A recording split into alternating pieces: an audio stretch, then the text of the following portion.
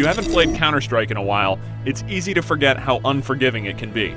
There's no regenerating health, and just one burst from an assault rifle or bullet from an AWP is enough to take you down. Valve's next entry in the franchise, Counter-Strike Global Offensive, isn't meant to be a huge step forward.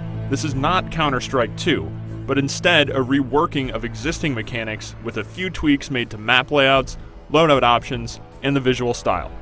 Global Offensive will also be available on consoles. Xbox 360, PlayStation 3, and PC players will get a chance to play when the game's ready sometime in 2012, though PC players will also get a shot earlier in a beta test planned for this October. The basic gameplay in Global Offensive will be familiar to any series veteran. You split into two teams, terrorist and counter-terrorist. Depending on the map, the objectives will differ.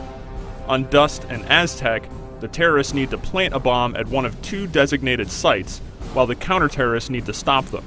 There aren't any respawns or revives, so once you die, you spectate the rest of the match. Before each round begins, you purchase weapons to determine your role. There's plenty to choose from. High-powered sniper rifles, submachine guns, and assault rifles are all available. If you survive a round and win, you keep the weapons. If you die, you lose them and have to repurchase. That's where money comes into play. Kills and wins reward you with cash, which can then be used for better and more varied gear. This includes standard explosive grenades, flashbangs, and smoke, as well as a new gear item, the Molotov cocktail. This weapon can have a significant effect on the field of play. It does damage over time to anyone standing on the flames it creates, though once you step off the fire, the damage over time stops. More than a direct damage weapon, it seems to be effective as a deterrent. Because no player is going to want to run across a carpet of fire, the Molotov seems like it could be really useful for map control and defense. Speaking of maps, Valve's made a few changes to the Dust and Aztec maps that longtime players might appreciate. The underpass area on Dust has been widened significantly, and a new stairwell leading up from the underpass serves as a great exit point for terrorists who would previously have been pinned down by counter-terrorist snipers. Other returning maps, like Dust 2, have barely been touched aside from the new visual style, and fans can expect to see Nuke, Inferno, and Italy in the game when it launches.